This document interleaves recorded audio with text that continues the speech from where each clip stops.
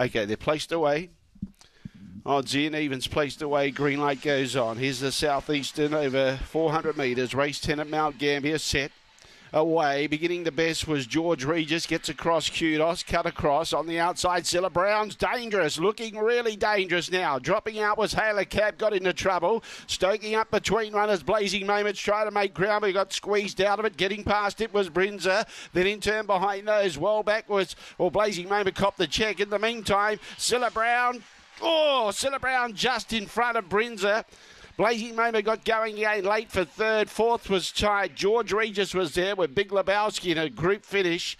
Then in turn behind those, we had Kudos and Haler Cab at the tail end of the field.